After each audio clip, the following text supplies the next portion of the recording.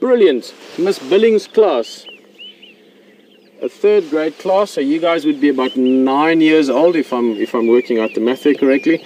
Firstly, Miss Billings, I have to thank you very much on behalf of your class and myself that you're allowing them to come on Game Drive in Africa live as it's happening. And your question, I love your first question, is are you guys allowed to ask us questions? And it's a resounding yes. Please do.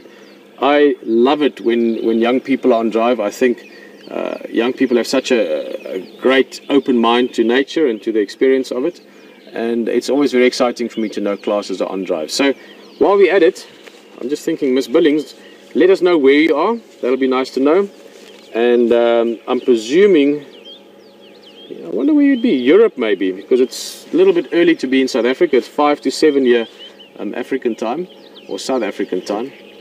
So let us know where you are, and you can ask any questions.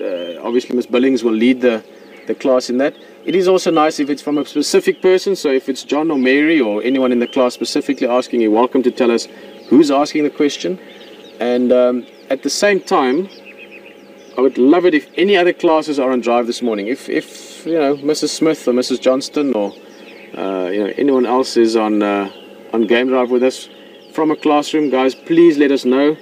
Let's get a few questions and classes going here. It doesn't have to be super educational. It can be about the fun part of the bush.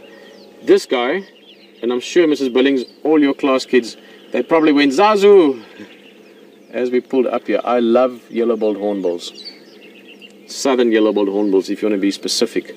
But these are the guys that great character Zazu was based on. And we're going to follow them a bit. They're fascinating characters.